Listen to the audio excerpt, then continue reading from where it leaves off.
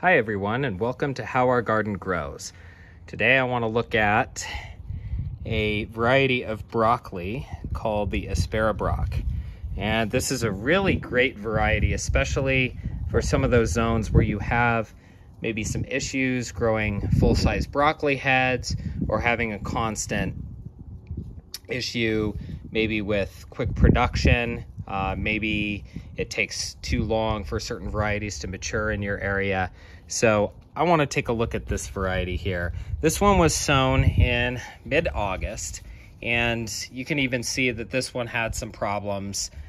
We had some pest issues, mainly the green cabbage worm that often appears on these. It looks like we've rid ourselves of most of it. I've been treating this, spraying it with good organic ingredients and insecticidal soaps. But if you look closely, he's starting to bud. So this little guy is doing very well. What you're gonna notice with this plant is it gives off a lot of different side shoots.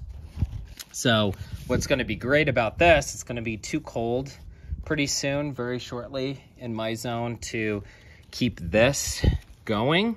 So this one is going to move inside. He's going to get another treatment, but he's also going to be able to produce for us for quite a few months. And you can see how healthy that stem is.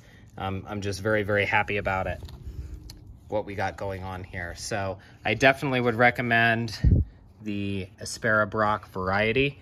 I will post an update on how it's doing when we're a little bit more into production with him. But that's it for now, and thanks so much for watching. Check out the other YouTube videos. Thanks.